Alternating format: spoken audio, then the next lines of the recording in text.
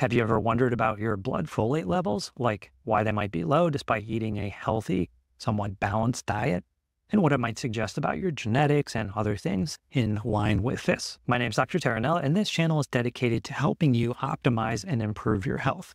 In this video, we're uncovering the hidden factors that might be influencing your folate levels, including the different types of folates, the genetic influence of MTHFR gene alteration on folate levels, and the importance of understanding your actual test results. If you're finding this information useful and a value add, be sure to hit the subscribe and like button to continue getting videos and health insights like this one. All right, let's dive into looking at your low blood folate levels.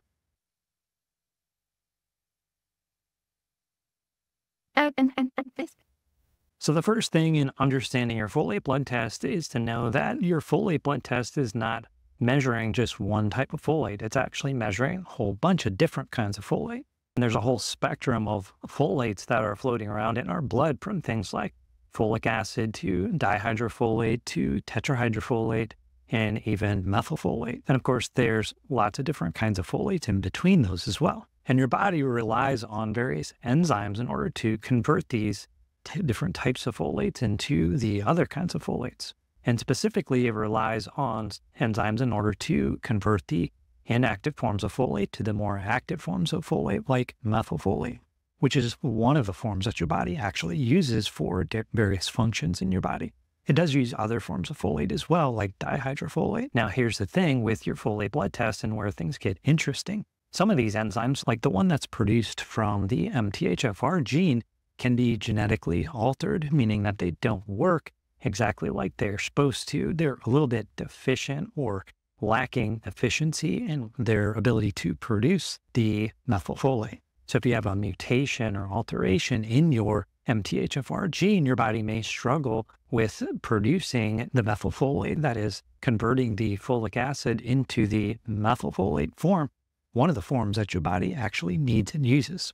And this can lead to lower levels of this active folate in your blood and that's circulating around. And this is a crucial point, especially for those that are walking around with homozygous or heterozygous MTHFR mutations in the C677T and sometimes to the 1298C gene. In these cases, the low folate levels are genetically driven, and perhaps that's the cause for low folate levels in general in most people. And we'll talk about that as well. So the other thing to note with the folate blood test is there's actually two different types of folate blood test. There's the plasma folate blood test, which is also a serum folate blood test, and there's also the red blood cell folate test.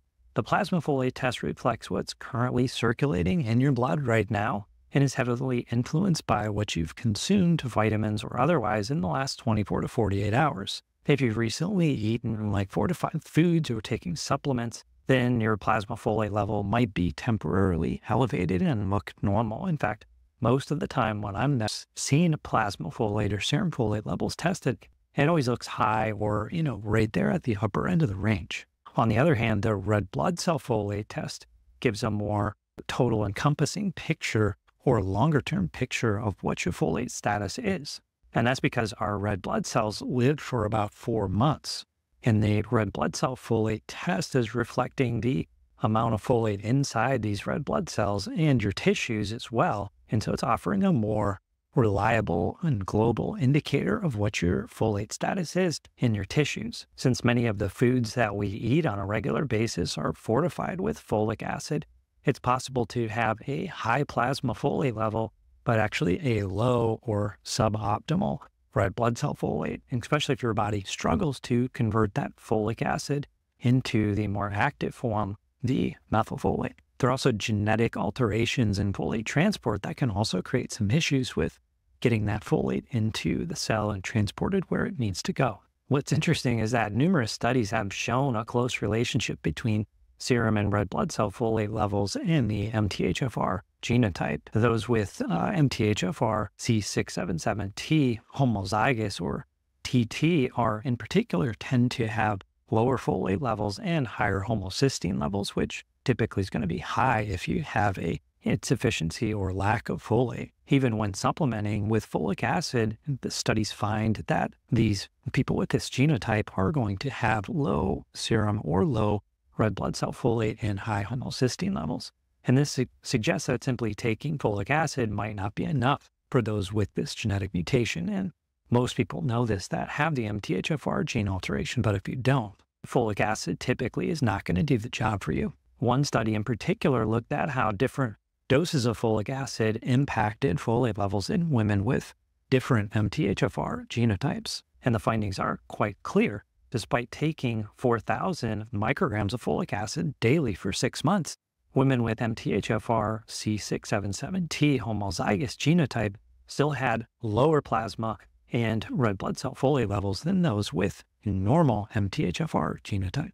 And so the message that I get from this is that you need to make sure you're taking the right kind of folate when you have this MTHFR genotype going on. And for those with MTHFR mutations, methylfolate supplements are generally going to be the right choice for you. But it's not the only choice, and some people do have side effects with methylfolate as well. So here's the key takeaways. If you have a low red blood cell or serum/plasma folate level, there's a good chance that you might have an MTHFR gene alteration. And the severity of your MTHFR gene alteration, meaning homozygous or heterozygous, will influence how slowly your folate levels are going to rise and also how much folate you need to consume in order to get into that normal range. In the US, while it's quite common to see high plasma folate, high serum folate due to the fortified foods, it's not uncommon, or it's quite common to find red blood cell folate levels that are below 700 nanograms per deciliter, which I would consider suboptimal. What you do about this depends on various factors like your mood, your energy levels, and your homocysteine levels. Just like a lot of things in medicine, it's not always black and white in a one-size-fits-all scenario. By the way, if you're finding this information helpful and useful, and you want to learn more about methylfolate, folate supplementation, and MTHFR, and how your genetics might be influencing your health, you might want to check out my course on MTHFR and my book on MTHFR. Both are very useful tools in navigating these types of things with genetic alterations, and I'll put a link in the description about these. So hopefully this video has given you a better understanding of your low folate blood test, what it might mean, what you might do about it. If you have questions about anything in the video, drop those in the comments section, and I'm happy to answer your questions. If you want a more detailed answer, consider joining the membership program. I'll have more time and attention to dedicate towards that answer. Now, one question you might have after looking at and understanding what low folate blood test means is what to do about folate side effects, what it means about your health, and what things might you do to mitigate some of these things. You can find more about that topic in this video here.